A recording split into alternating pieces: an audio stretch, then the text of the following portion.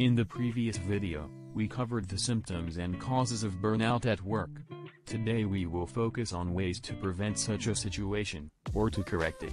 In the case of burnout, changing jobs is not always the best solution. Running away from problems won't make them disappear. Instead, you can work on yourself and significantly increase your job satisfaction. Of course, as a last resort, changing jobs may be the only way out. If your employer or colleagues are mobbing, you should leave the area as soon as possible.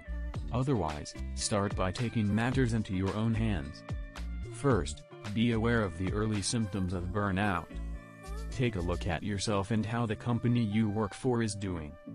Check to see if you have been tired of frustration for some time, or have your productivity dropped, your commitment and creativity have diminished, or have you noticed a lack of enthusiasm. If you see the first spark that could ignite, react immediately. How? Above all, make sure you have good relationships with other people, both at and outside work. This will give you the support you need at times like these. Second, develop your passion. Recovering from a full day of work gives you time to catch your breath and focus on something other than your job.